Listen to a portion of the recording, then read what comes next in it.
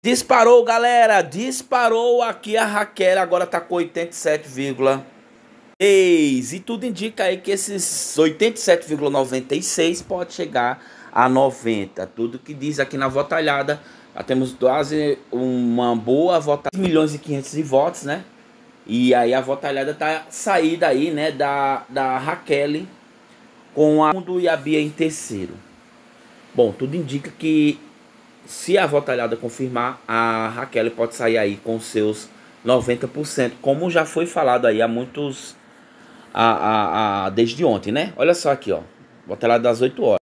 Isso mesmo. A Raquel tá saindo e talvez a Raquel hoje saia com 90% de votos. As suas escolhas, a sua maneira de jogar, que não foi um jogo. A Raquel foi uma planta a temporada inteira. Muitos vídeos estão circulando da Raquel aí, na roça, trabalhando e etc, lutando por seus sonhos. Infelizmente a Raquel escolheu um grupo errado e não jogou o Big Brother Brasil. E o Big Brother não depende de caridade, né? O Big Brother é um jogo. É um jogo onde vence o melhor. E a Raquel não desenvolveu esse jogo e sim ficou muito escondida. Agora há pouco tá começando a jogar, depois no final, mas já não adianta mais porque o público vê a trajetória desde o começo de um participante, né? E infelizmente a Raquel aí não se destacou e vai sair do Big Brother aí com a margem muito alta.